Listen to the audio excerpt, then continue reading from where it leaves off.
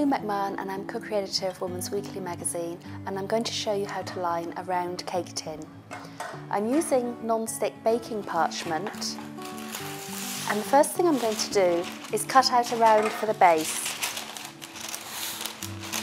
So I'm going to fold the paper to have double thickness, rest the tin on top, and then draw around with a pencil.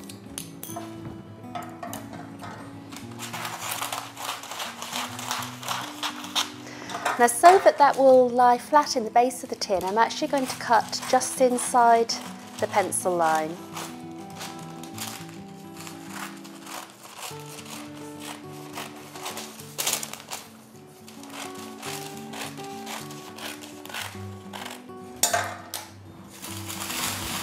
And then that is rubbish. Now for the sides, I'm going to take the tin and wrap it around, allowing a little for an overlap.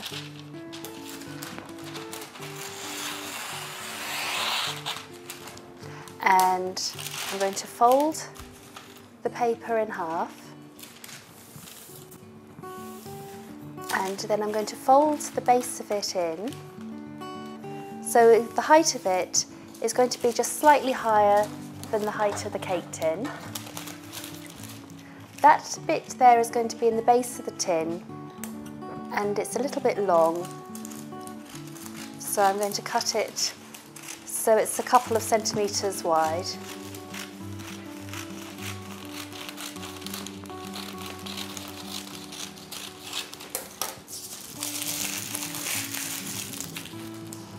And then, so that it fits around the tin, I'm going to make a series of cuts to just pass the folded line. And I'm cutting these at an angle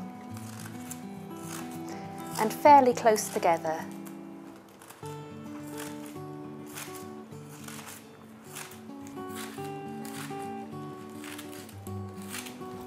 Then this should fit inside the tin, and I'm pressing it down well into the base, because you want that base edge to be a nice smooth circle. If it doesn't get pressed in properly, when you tip the cake out, then the cake might have angles to it. And then I pop the 2 layers of paper into the base, and that's my finished line tin.